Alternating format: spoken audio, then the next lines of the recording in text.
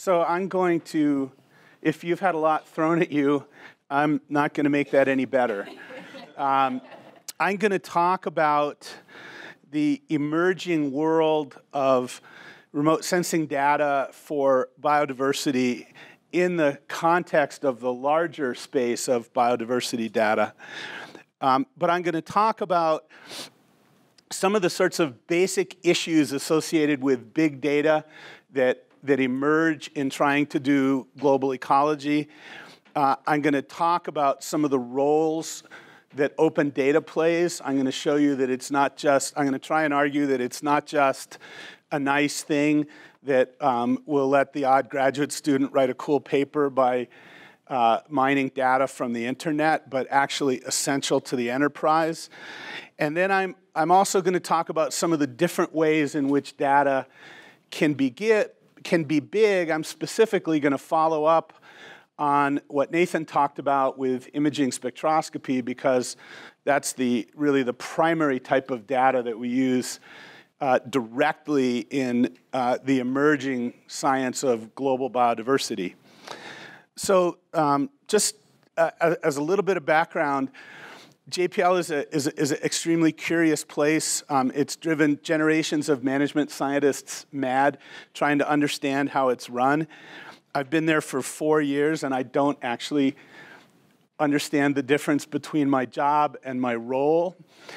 But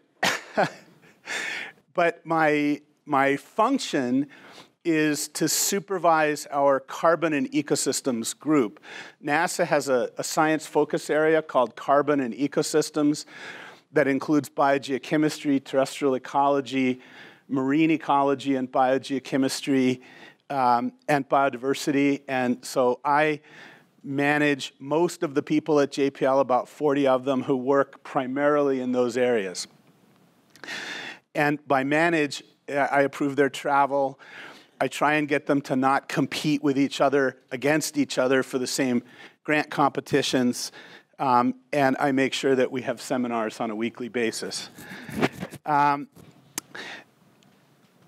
the work that I'm going to talk about is very much the function of our group.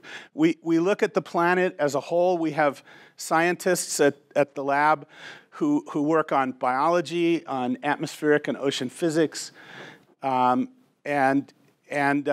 we don't have any of the traditional disciplinary boundaries. So as I mentioned, the terrestrial and marine ecologists are integrated together both in NASA's focus area and in the group at JPL. I get a focus, however, primarily on our work in terrestrial ecology and terrestrial biodiversity, not really because I don't want to go in the marine direction, although it's clearly less relevant here at NEON, but more just so I can give you kind of a coherent example. I'm going to focus on biodiversity, which is really an emerging major topic for us because of recent and really quite dramatic advances in technology. Specifically, the ability to make strong inferences about plant diversity and habitat diversity for other types of organisms from imaging spectroscopy data.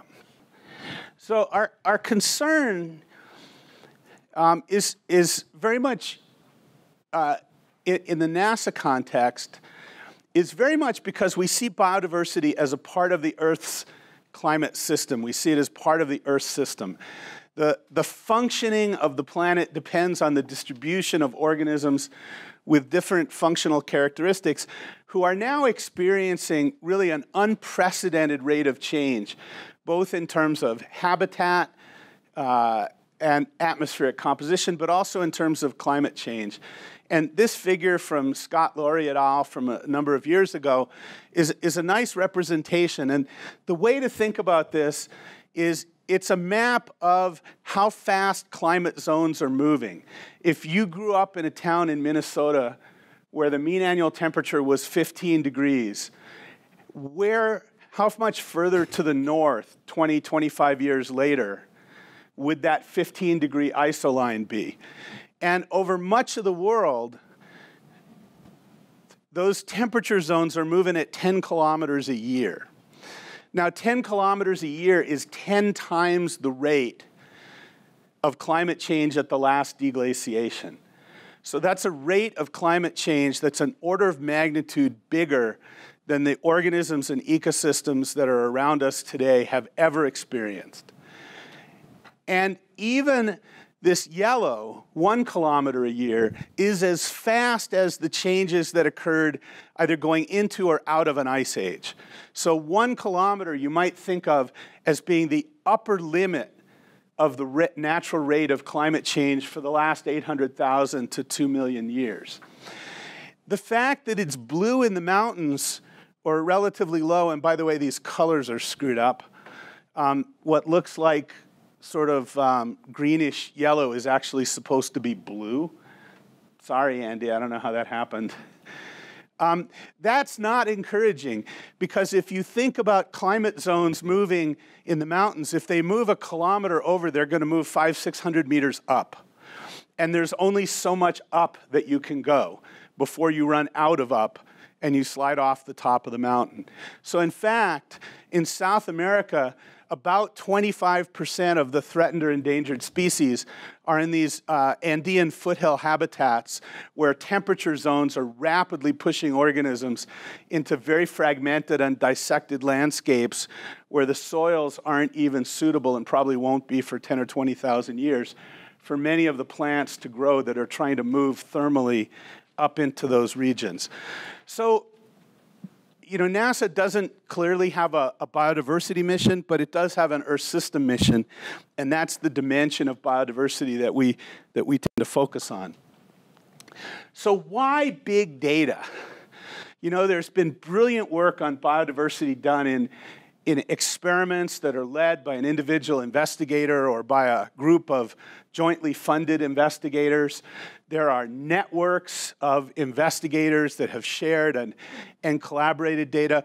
Why do we need big data? And there are basically several reasons for it. But the first is that the questions that we're asking now, for example, what will happen to the macrozonation of biodiversity, to the distribution of species over hundreds or thousands of kilometers, and the way in which those changes to organisms will affect the functioning of the ecosystems that they live in, simply can't be addressed with the amount of data that an individual investigator or even a group of jointly funded investigators at typical financial levels.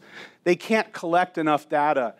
They simply cannot collect enough data to address the time and space scales involved in this. And so the community has evolved a number of mechanisms for pooling data, and I'll go through some of these and the roles that they play. And the other issue that I want to raise, and I'll move into this discussion of open data, is that the answers that ecologists are finding as they begin to look at large-scale patterns and threats to biodiversity are often embedded in very contentious management and policy debates. And as I'll try and illustrate, once scientific data becomes a basis for decision-making, whether the data were collected for that purpose or not, transparency becomes absolutely essential. Because increasingly, if you think about a multi-party decision-making process that might be adversarial, it's simply no longer acceptable in most cases for one group to say, well, I've published the data, but you can't see it because it's been peer-reviewed and that's good enough. That used to be good enough. It's no longer considered good enough. So transparency, the other role that I play is as editor-in-chief of the journal Ecological Applications, where we confront this with typically 1 or 2 papers in nearly every issue, and certainly multiple times a year. We have a policy that says that as a condition of publication, all primary data must be archived. Now, there are exceptions to this. For example, some scientists will purchase data from national or private organizations with a do not redistribute clause.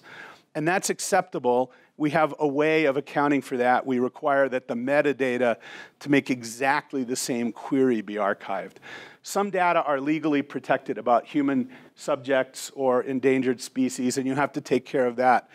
But otherwise, archived data needs to be sufficiently complete that the analyses in the publication can be repeated by an independent scientist. Now, you probably have heard and will hear a lot about science-driven reasons for open data, for reuse, for meta-analysis, for synthesis, so that data aren't lost, so that people can go back and look at patterns as they may change over time, for use in education. There's a whole host of reasons that drive most of the open data movement. But in global ecology and in applied ecology, the overwhelming reason why we cause people to go to the trouble of archiving their data and force them to open their data, which in many cases people are reluctant to do because it's actually a significant task, is for transparency. That is, if those data at some point become involved in a decisional process, they have no value if they're not accessible to all parties. And so, again, you'll hear a lot in the context of NEON about the value of NEON's open data policy for researchers. But the other really overwhelming reason for environmental data to be open is to make it available for use in decision processes. Now, my experience goes back to NASA's early experiments with open data. I signed up to an open data policy on my first NASA project in 1984. NASA Earth Science formulated a discipline-wide Earth Science data policy in 1991. So the agency has had an absolutely rigorous open data policy for over 25 years and was experimenting with it for nearly a decade before it.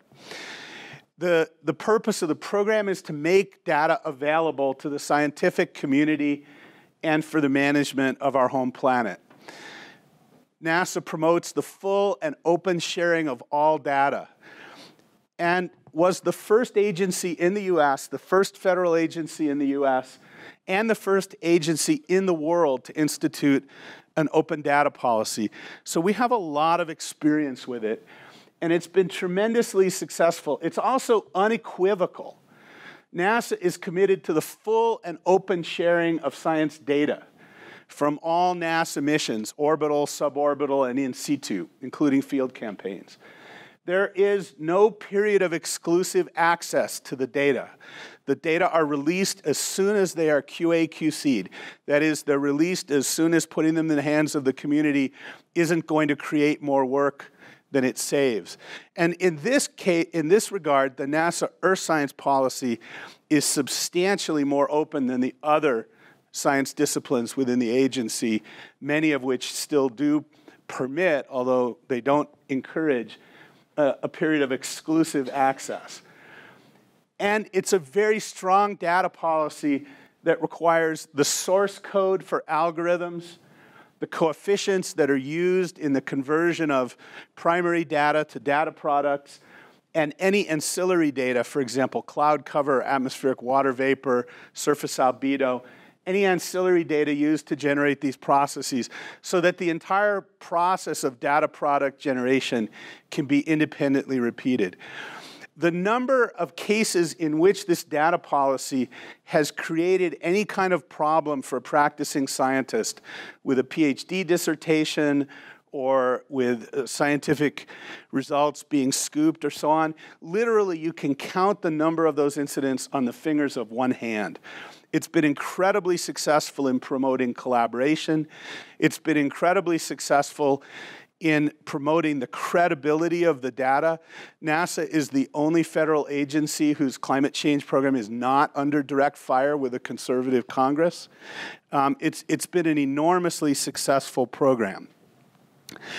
And the data are very, very big, but they build on a number of really important additional data sets. And so I'm going to start walking through some of the ways in which we've approached understanding global terrestrial ecosystems, beginning with the mobilized data sets that are fundamentally built up from measurements collected by individuals or small groups.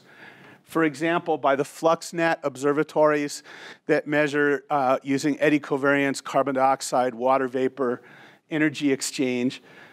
TRI, which is a database, again, of measurements that have been collected by, in this case, tens of thousands of scientists, measuring the traits of individual organisms, mainly plants, things like leaf area or nitrogen concentration or root shoot ratio.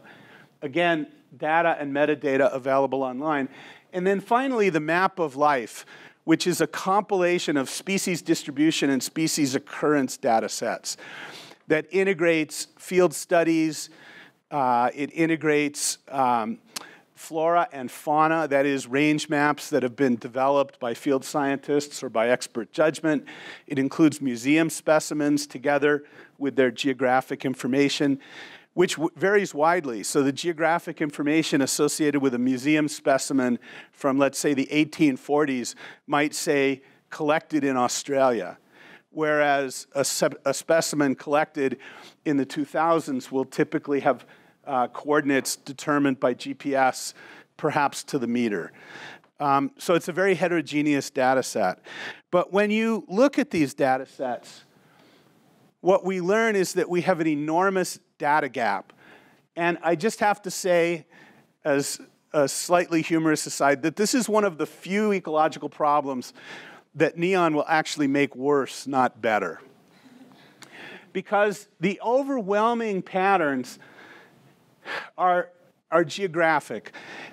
The areas of the highest diversity and carbon storage, the most life-rich areas in the world, are in the humid tropics.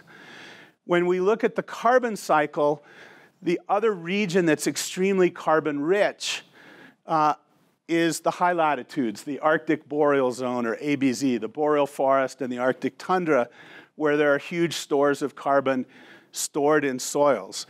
So if we look at two measures of ecosystem dynamics, this plot shows in the gold line the best current estimate of evapotranspiration as a function of latitude. And in blue, the best estimate of photosynthesis, gross primary productivity. The red bars are the number of eddy covariance sites per degree of latitude, not per unit area, although we can convert easily to that. And what you see is that, and you can see it on this map as well, is that most of that type of research is done in the mid-latitudes, which are neither where diversity is at a maximum, nor carbon storage is at a maximum, nor are carbon fluxes at a maximum. In fact, from the point of view of the global planetary metabolism, most of our data is in a rather uninteresting part of the world. And of course, NEON is going to add a little bit of intensity to these bars. It'll put one site out here and one or two sites up in the high latitudes. And those sites are crucial because they'll be amongst the most comprehensive sites in those regions. Now, when we look at carbon storage, we see something that's even more dramatically true. So this gold line shows our best estimate by degree of latitude of global terrestrial carbon storage, with the blue line showing the amount of that carbon that's stored in above ground biomass, primarily as wood, secondarily in foliage, and so on.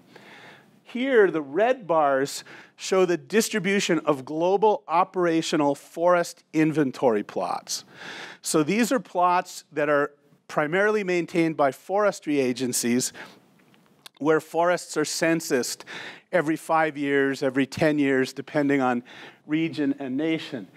And what you can see is that almost all of this data is in a very low biomass part of the world, the mid-latitudes, and in a relatively low carbon storage part of the world.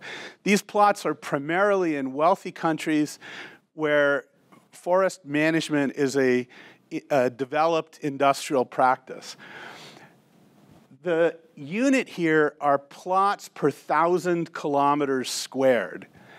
And so you can see at peak in the northern hemisphere mid-latitudes, we might have 15 to 25 plots per 1,000 kilometers squared. In the tropics, even with the recent expansion of the Brazilian forest inventory, we're down at a few tenths of a plot per 1,000 kilometers squared. So the vast majority of global biomass and global carbon fluxes is not sampled. Now, we have data there. If you plot points in climate space, you'll see there are points everywhere in climate space. But if you think about how heterogeneous these different environments are, and you realize that most scientists think that even these densities are inadequate, you realize that we actually know almost nothing about what's going on from direct observation at high and low latitudes. Now, how about diversity? What does the data gap look like for diversity? So this plot is from a recent paper in one of the Nature journals, and it looks at the distribution of species. So this is the number of species as a function of degree of latitude. But now, instead of showing a simple curve, it shows the range of species per unit area, richness or alpha diversity, as a function of latitude. And so you can see at high latitudes in both hemispheres, not only are the number of species low, but the variability of that number between different 1-degree grid cells is rather low.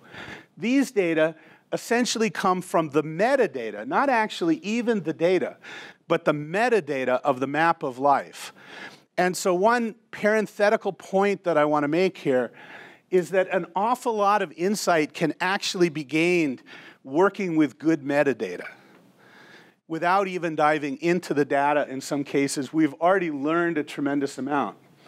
Now, these lower, clearer panels show in that same space, per degree of latitude, but on a 1-degree gridded basis, the number of species for which there is at least one trait measurement.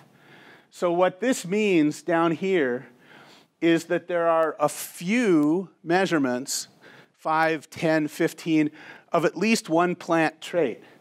But they might be nitrogen in one case, root-shoot ratio in another case, chlorophyll concentration in another case, and flowering habit in yet another case.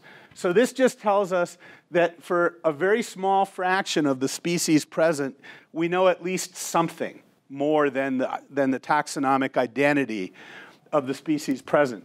And of course, the biggest gaps in information are in the tropics again, followed by, in this case, the high latitudes.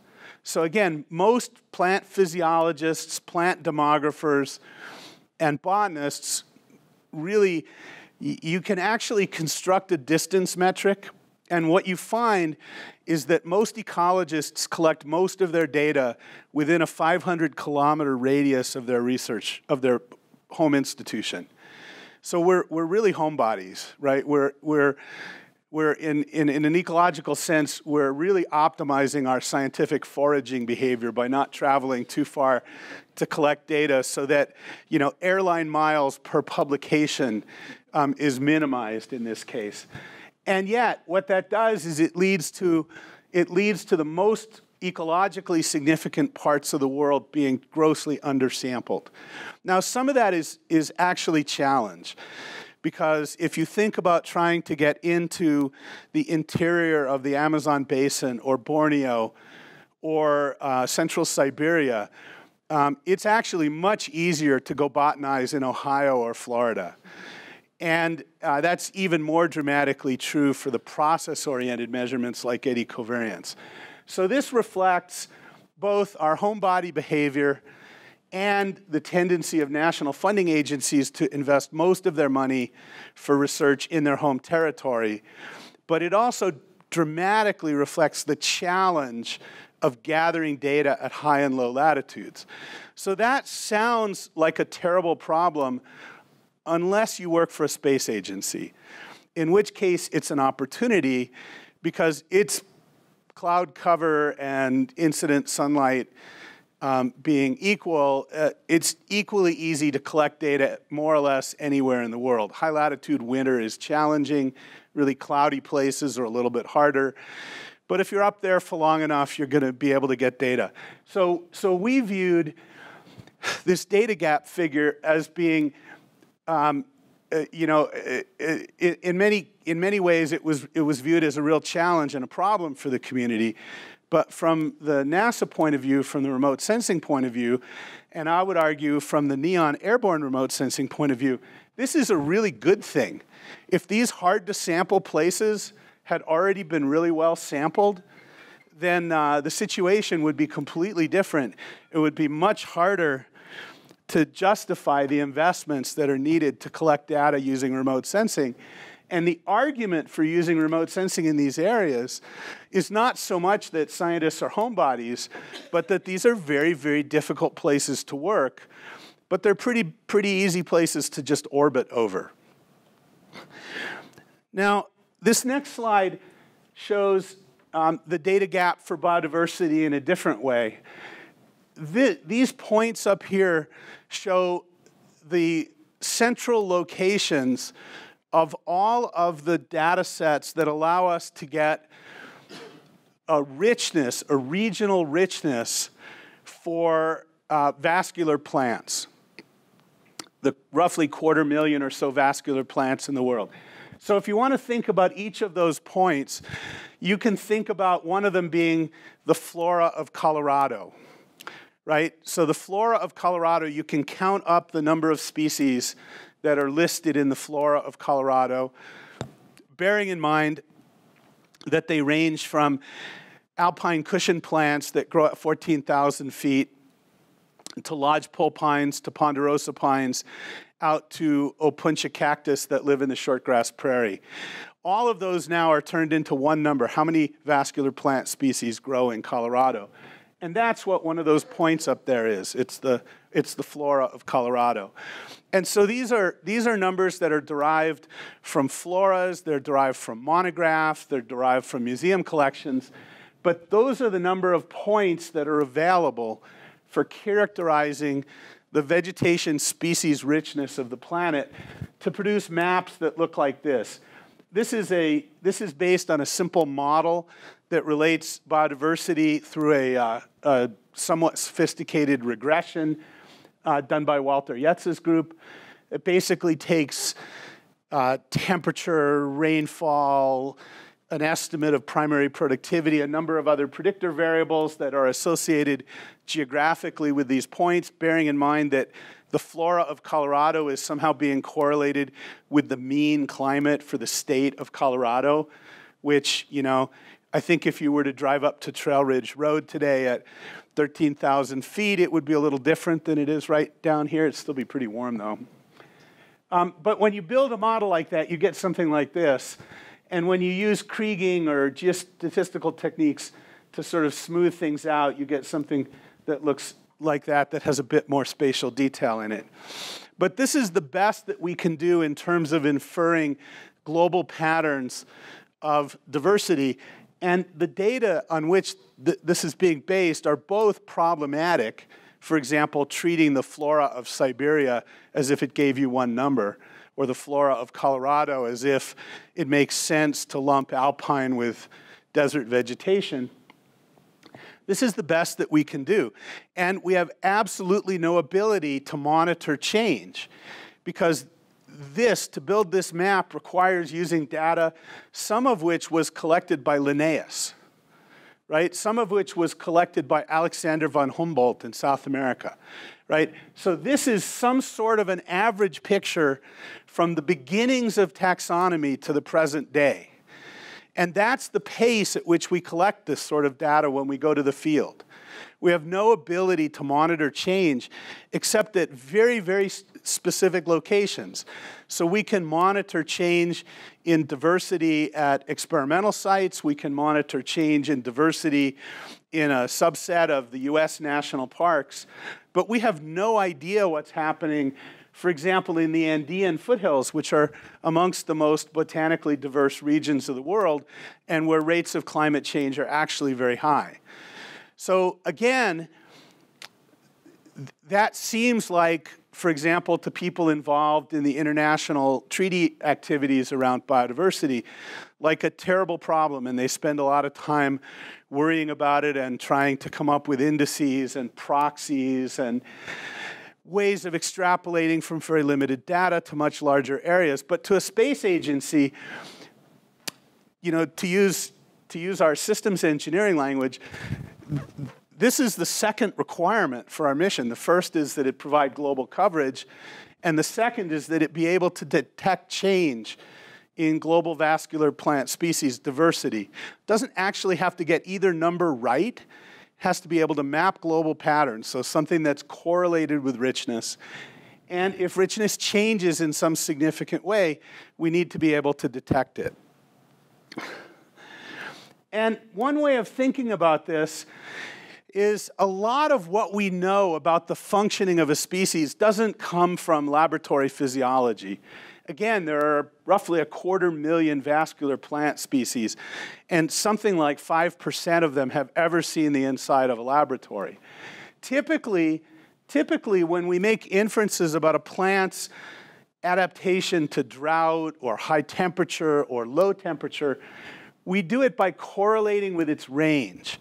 And we can make that assumption because we can assume that the present-day distribution of that organism is at equilibrium with some sort of stable climate.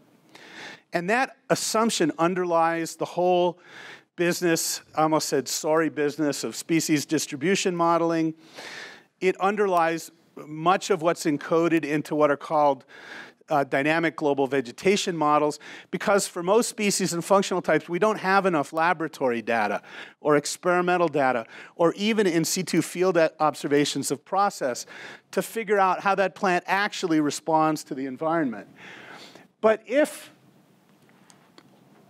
that one of those climatic limiting factors or other limiting factors is moving faster than the species can migrate, then its observed relationship to climate no longer reflects its tolerance.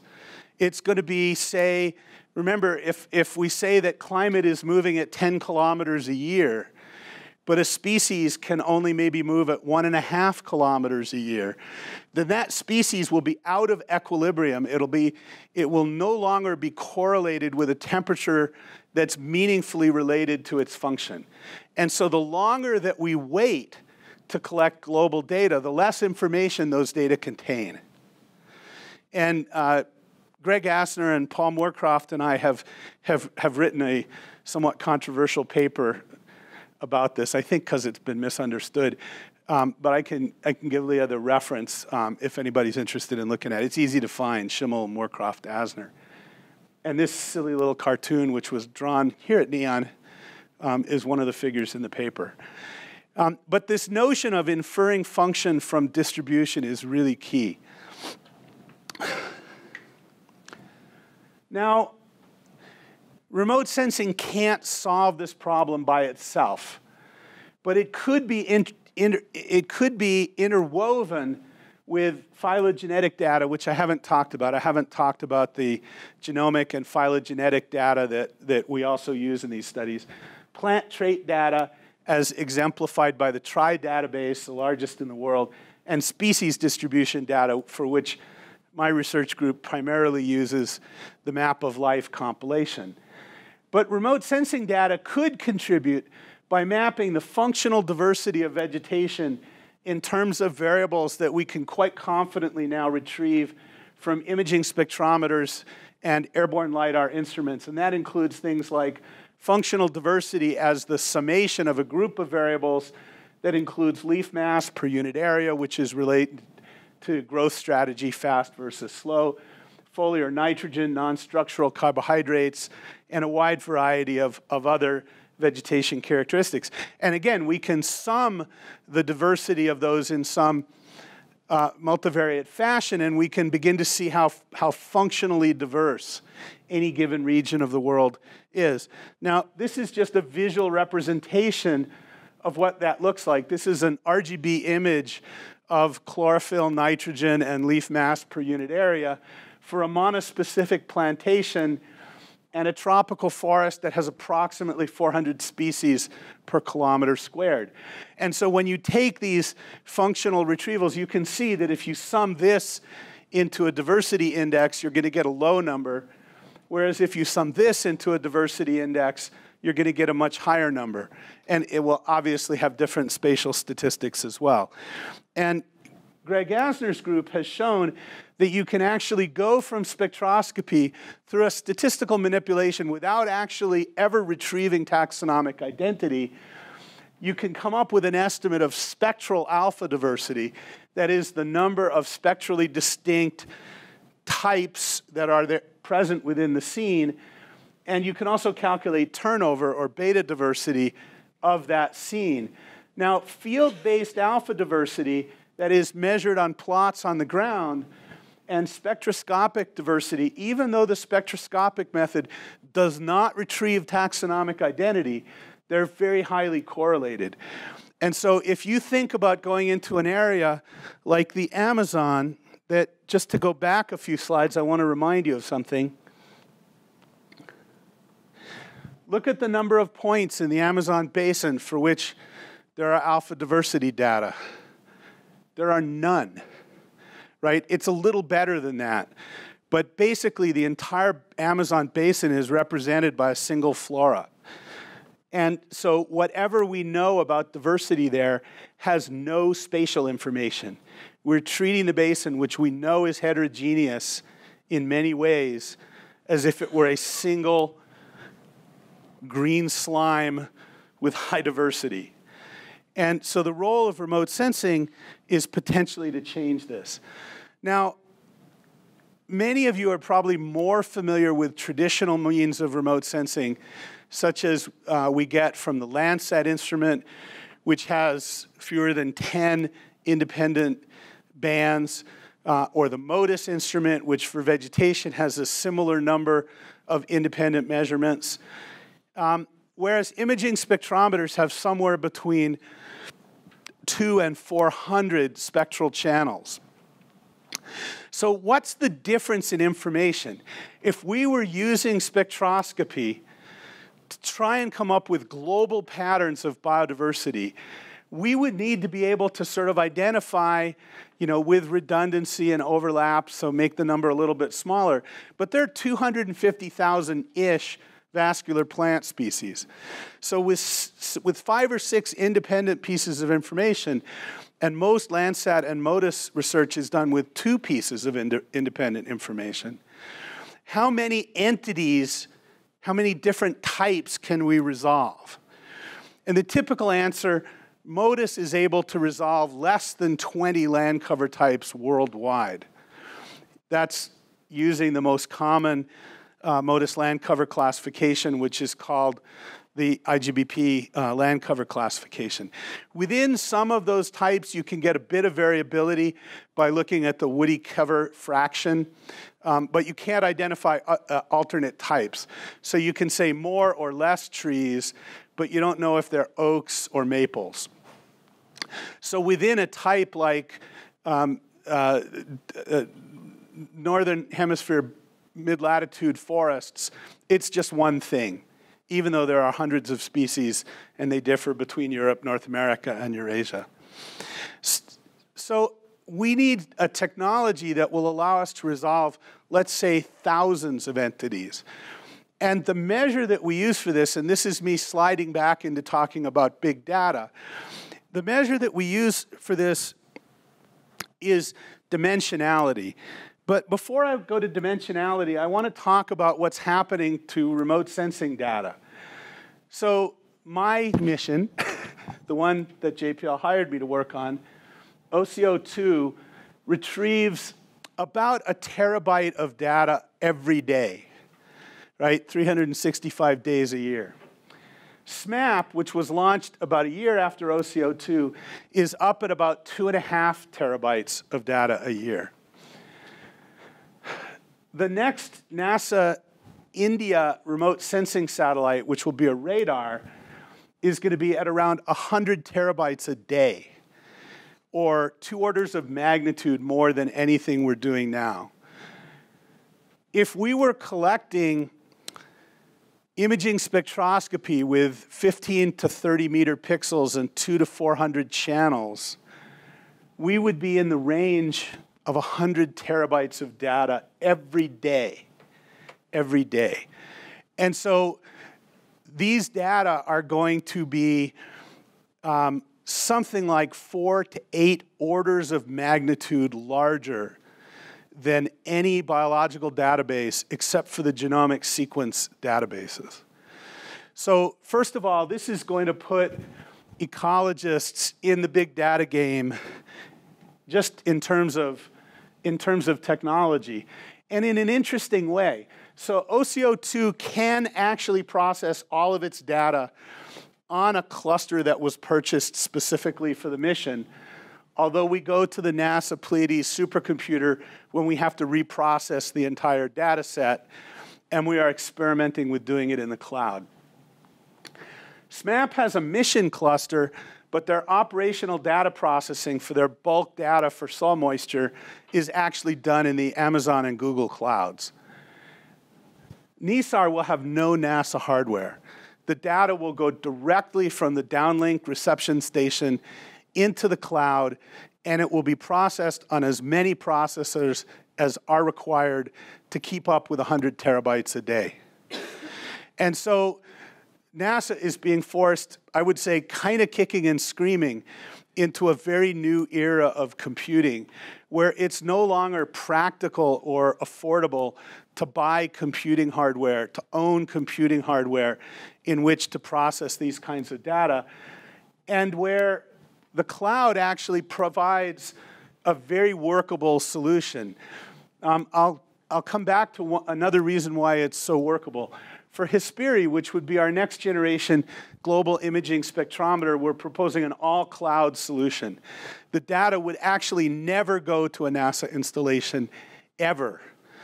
And the reason for that is that these data sets, when you look at NISAR and Hesperi, the data sets are too big to move. No principal investigator can really meaningfully, in finite time, download enough of the information to do anything with it. And so you have to have the data someplace where the investigator can gain access to computing at the same place as the data are stored, so that you're not trying to move these data sets over the internet unless you're taking a very tiny subset. And the cloud, again, is perfect for that, because as a part of, for example, a science team member's funding package, they can be given a certain number of cloud computing hours.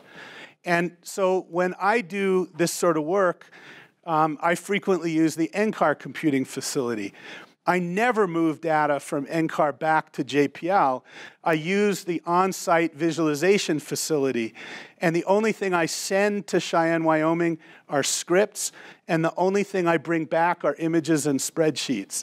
And that's the model that these very big data sets force you into. You never want to move these data sets around. They really, even with the most optimistic view of how fast the internet may become, it's enormously inefficient and economically inefficient to ever think about moving these data sets off-site for analysis. And so the reason for moving into the cloud is not only to avoid spending millions and millions of dollars on computing hardware, it's also to avoid spending millions and millions of dollars on data transmission. It's much cheaper to give investigators or let investigators buy time in the cloud. But ecological data tends to be not just big, but complicated. So if you think about radar, you have basically sort of one number per pixel. You have a backscatter. It's not really one number, but it's like 10 or 15 numbers. Whereas for imaging spectroscopy, you have several hundred numbers per pixel. And those numbers don't reflect one thing, roughness or height or albedo. They reflect the underlying chemical complexity and structural complexity of life. Again, if you think about the complexity or the dimensionality of our current big data satellites, Landsat and MODIS, MODIS is able to resolve pretty effectively the 16 IGBP categories with 1 kilometer resolution. Landsat, which has 30-meter resolution, has a bit more information per unit area for a variety of reasons, including its excellent calibration. It's able to retrieve directly, without using any contextual information, the 40 top-level national land cover data set categories. There are hundreds of categories that are then inferred, but you get to those by knowing that you're in Idaho or Vermont, right? You can't do them purely from spectral information. They require additional contextual information. By contrast, if we want to do global functional diversity, we want to be able to resolve something that is proportional to, but probably certainly not identical to, the 250,000 vascular plant species. Some of them are just too small to see. We're never going to see an orchid in the understory from space. Some of them may look very much like each other. For example, even really good taxonomists can't tell willows apart. And I can tell you that with a field spectrometer, you can't tell them apart either. At least I can't. But something like the 10 to 20,000 overstory tree species in South America is close to being something that we could actually resolve. And so we need to go from dimensionality on the order of 10 to the 1, 10 to the 2, we need to go to order 10 to the 3, 10 to the 5. And how are we going to do that? So I'm going to show you a dimensionality analysis of a recent Avarice field campaign where we corrected the data. We corrected it for topography because a lot of these data are collected in mountainous landscapes. We correct the data using a noise correction term so that we have taken out the sort of raw noise using a really standard technique. And then we do a principal components analysis. And so the number of significant, that is information-rich principal components, can be used to create a measure of dimensionality quite directly. And by significant in this case, we mean components that are significant in that they contain more variance than this noise correction, right? So we have to have more signal characterized by the principal component than our estimate of total scene uncertainty, which is instrument plus uncorrected atmosphere plus uncorrected topography plus uncorrected albedo effects. And what we found, just to summarize, but I'll show you the whole analysis, and then I'll show you the somewhat surprising result, is that while it's been known for decades that Landsat and MODIS type data have approximately 3 significant principal components, the most recent Landsat being just a little bit better than that, we typically find 12 to 30 significant principal components in imaging spectroscopy data. And so this is an analysis that Joe Boardman and I, Joe who also works with NEON extensively, did for Jim Tucker, who was asking us about it. This is what an imaging spectrometer image cube looks like. I bet you've seen this, maybe the same exact image before.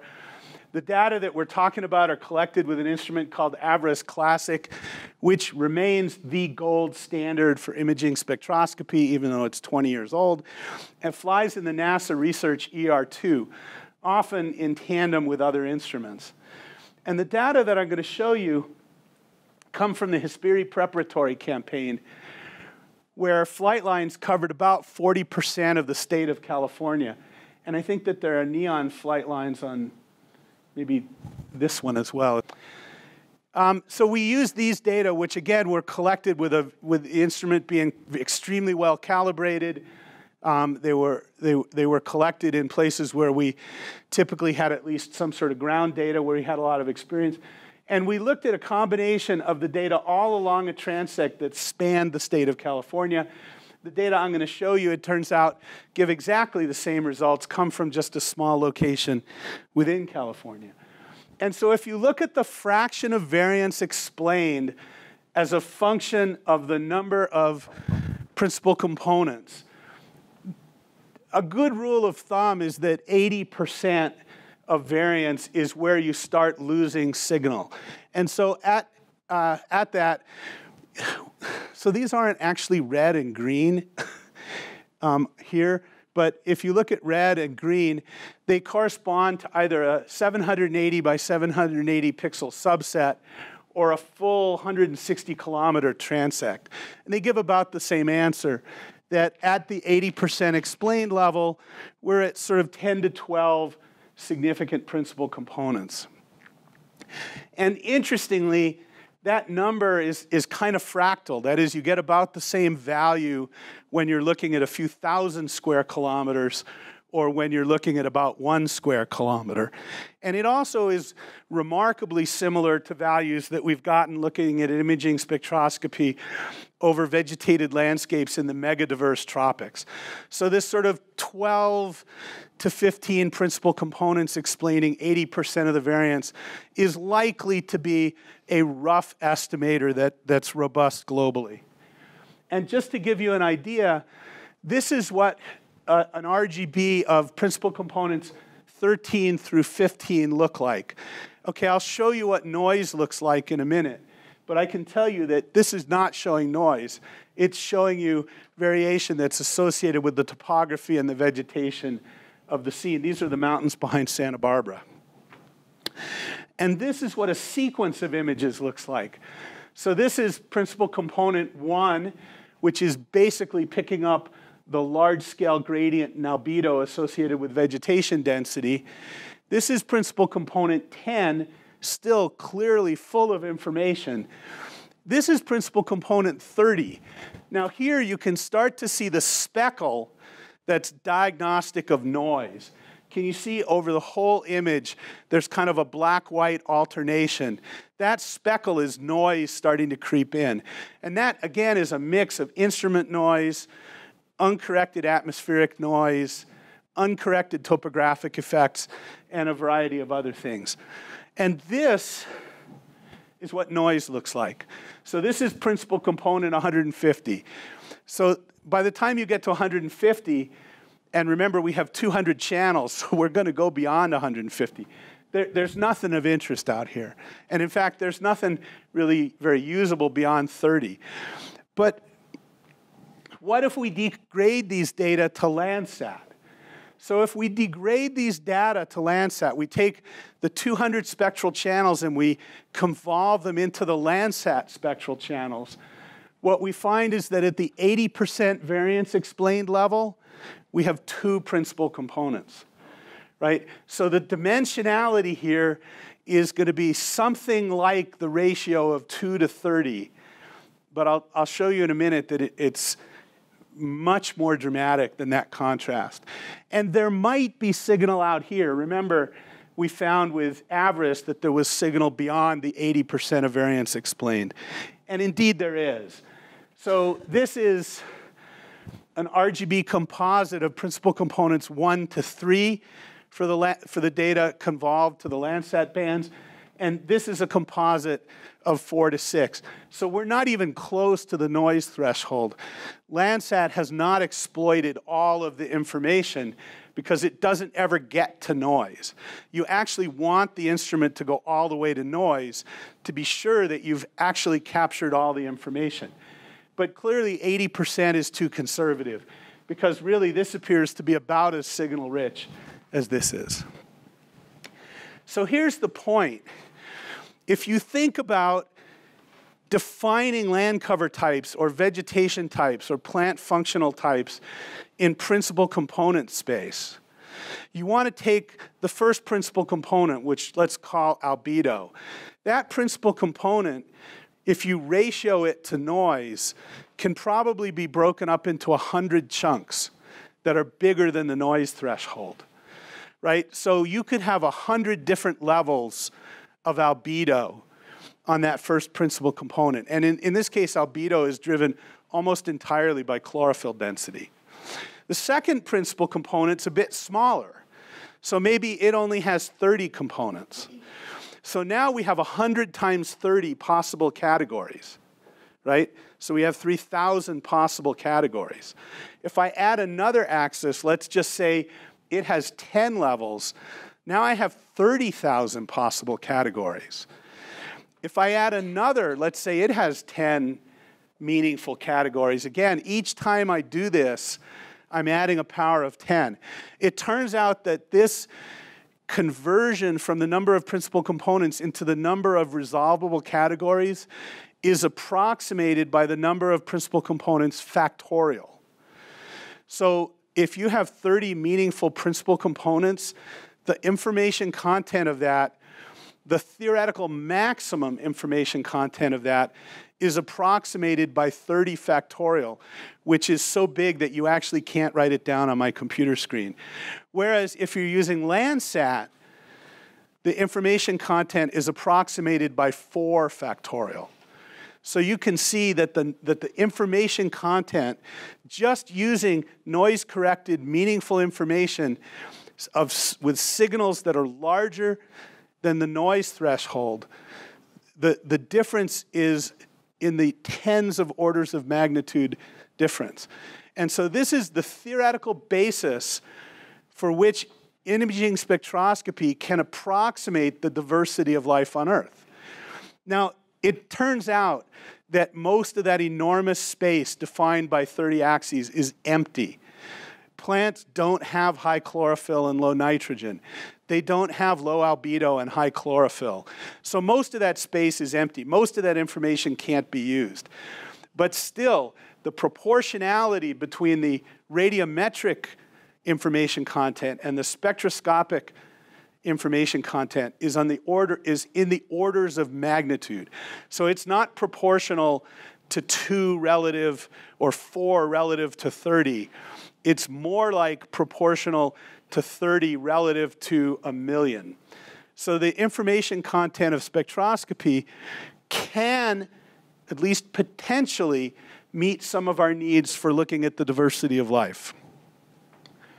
So just as a summary, the high information content of spectroscopy, and we're talking now about high-performance, modern-day spectrometers that actually have very low noise. These instruments have signal-to-noise ratios of 1,000 to 1 or so over vegetated surfaces.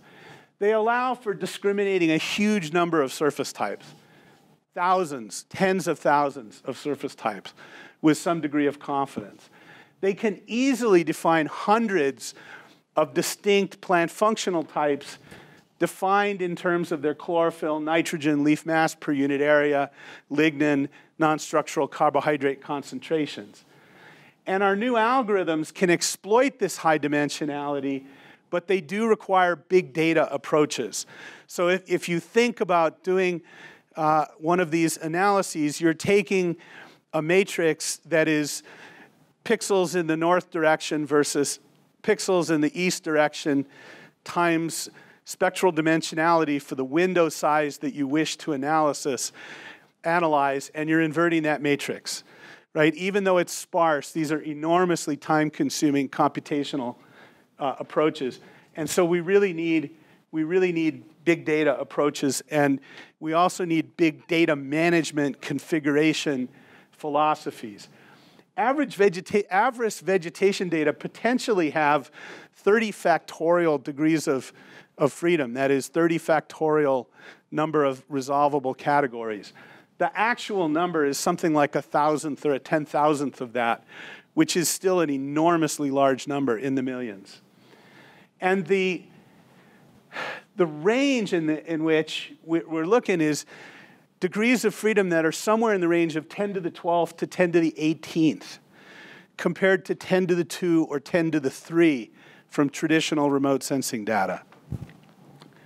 We're able to develop standard products that take advantage of this high dimensionality. This is leaf nitrogen and leaf mass per unit area from 2 of these HISPERI preparatory project flights. And again, these products use substantial fraction of the information contained in the spectrum. We're also able to produce extremely valuable operational information. This, for the Sierra National Forest, is a map of mortality that occurred during the drought. So this differences the fraction of live and dead vegetation in 2013 with the fraction of dead vegetation in 2015. We'll be doing this again with data that we're collecting actually this week. In fact, maybe right now. In fact, I really hope right now. And so this allows us to look at ecological change. Remember, being able to look at change is crucial. So here at least we can see, this is only a couple tree species, but we can see them dying, which, you know, I hate to call it a piece of good luck that we did this campaign over the course of the worst drought the continent's experienced in 50 years or so, but from a scientific point of view, it's been a fantastic experiment.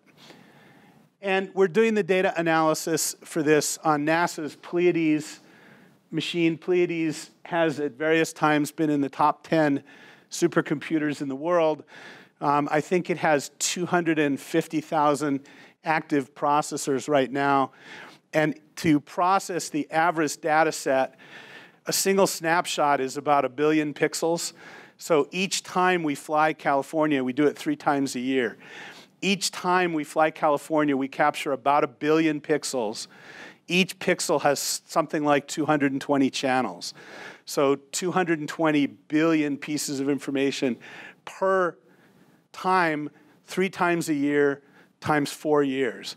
So in order to process that in, again, finite time, and finite time looks like it's going to be about a year, actually, we'll be running on between 10 and 30,000 processors on Pleiades to do those matrix operations. So just to summarize, talking about big data, understanding the changing environment requires this kind of wall-to-wall information. You can gain process insights at individual field sites, but you don't know what's happening in the next county over. And we do know that it could be quite different, either because the rate of climate change is different, the soils are different, the forests are young instead of old. Wall-to-wall data can come from infrastructure. It can come from networks like NEON. It can come from remote sensing. It can come from one of the most innovative types of infrastructure, which is citizen science. We know that citizen science is a great way in certain parts of the world to get data over huge areas and over long periods of time. It can come from data sharing and mobilization. That is to say, acquiring data from museums, acquiring data from research collections that are held by individual investigators. It can come from mobilizing data from field and process studies that are sufficiently similar that they can be integrated into data sets. But it can be, wall-to-wall data can contribute to questions that simply cannot be addressed any other way. And these questions are increasingly on people's minds, both for basic understanding, how does the planet work and how is it changing, and how can we manage it? Where are the areas of highest risk? Where are the opportunities for intervention? And finally, big data may be high volume or high dimensionality or both. And imaging spectroscopy and genomic data are the two sort of type examples of data that are both very large in terms of terabytes or petabytes or exabytes, but which are also very complex in terms of the structure of each individual record. Thinking about open data is crucial for the global science enterprise because the sorts of analyses I've shown you, which initially were just of where we have data and where we don't, we couldn't do that if people weren't mobilizing their data and metadata. And it's really only in the last year to 3 years that people have posted sufficient of that sort of metadata that we could even assess what we knew and what we didn't. Open data allows mobilization of data towards these big questions. And that's really crucial. Even though data sets like TRI and Map of Life are in some sense too sparse, they allow us at least a first look at patterns that we had really no idea about before. If you think about those carbon storage figures where I showed you the results and the distribution of something like 3 million forest inventory plots. The first publication that tried to come up with a global terrestrial biomass inventory was done by Robert Whitaker, actually, and it was based on 17 sites. Okay, so since the 1960s, we've gone from having 17, what I can now say confidently are highly non-representative sites, to something like 3 million sites. 3 million sites to several billion satellite measurements is the next step using radar and LiDAR. Open data, I really can't emphasize this too much, but increasingly we're all going to be dealing with the fact that open data is essential when science data are used for decision support. There's a quote that I found when I was doing research on this from a troll, actually, on the internet, but he wasn't wrong. He said, data that are not readily available should not be viewed as credible in decision-making, right? That is the emerging view. And so even though this guy was a troll, he wasn't wrong about that, and that view is held by many. And in any case, if you get into an adversarial environmental decision, there will be trolls involved. And the only way that you can actually defeat that argument is for the data to be readily available. The greatest case study of this is when all of the global temperature data were turned over to the skeptic Berkeley Climate Project, which intended to disprove the observed pattern of global warming that had been put together by NOAA, the Hadley Center, and NASA. They found that they got exactly the same pattern, and they were unable to disprove the temperature trend over the past century. In fact, they were able to confirm it with greater statistical confidence because they had access to all of the data finally. So open data is crucial. Open data is expensive, right? And I want to make this point too, because it's expensive for a network or a principal investigator to make their data open. It's not just a good thing to do. It's not something that people used to not do because they were Grinches and they wanted to maintain secrecy so they could write more papers. The big reason when you do surveys of scientists that they don't open their data up is because it's a significant additional task to publish high-quality metadata, to clean the data so that it's suitable for online publication or other types of publications. It's an extra task, but it adds value to the science enterprise. And it's extremely important for networks and funding agencies to understand that you can't just say, oh, and by the way, you need to make your data available. It is a significant cost, and particularly when that cost is taken over thousands of investigators, it's a meaningful cost. The question is, how do you account for the value added of that open data? Which raises the question, do all data need to be openly available? Right now, we don't have good decision rules for which data have value and which ones probably are only of value to the publication they support.